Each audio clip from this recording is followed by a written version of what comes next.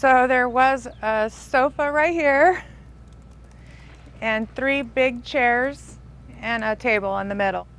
Residents in one Santee neighborhood say pricey furniture, including patio sets, have been disappearing from their front decks.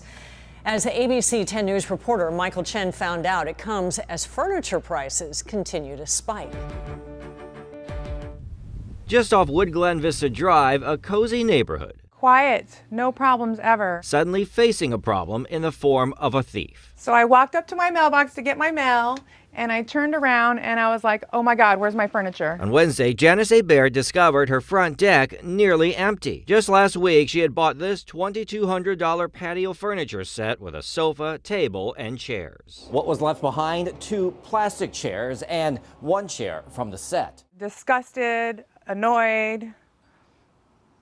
You know, we work hard for the things that we get, and just for someone to just take it. A few hours earlier, and about a half-mile away, a fire pit table vanished from the front of Jill Kinzer's home, along with several potted plants. It hurt my heart because I just felt like, somebody had been close, in my house. Your house is where you feel safe. The thefts come as prices for furniture continue to surge, up 9.3% year to year in January. The furniture industry, one of the hardest hit when it comes to supply chain issues. Now I'm just upset because somebody came into our community and, went shopping. It's a shopping spree Bear fears will just keep going. So if they're not caught, they're gonna just keep stealing everybody's things. Michael Chen, ABC 10 News.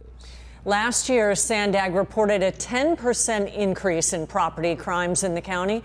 Deputies say they haven't seen a surge in furniture thefts, but they have opened up investigations into both of these incidents.